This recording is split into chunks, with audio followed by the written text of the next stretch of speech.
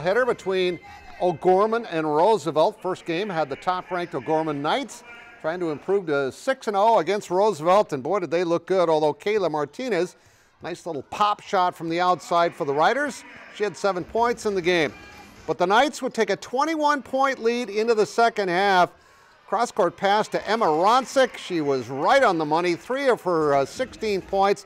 Next possession, hey, I'm going to let Sis do it. Hannah Ronsick for 3. She had 8 points. She's really been playing well for Kent Colesrud.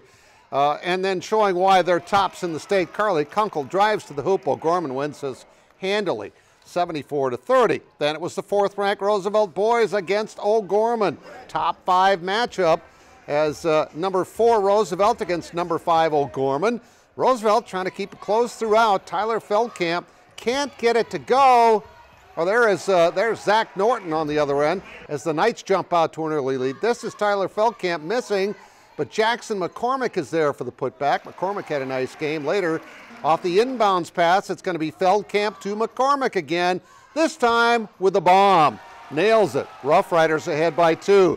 But OG would answer with a 3 of their own in the corner from Joe Lynch. Ooh, swish for Lynch. 62-54, O'Gorman wins it. Let's go to your scoreboard.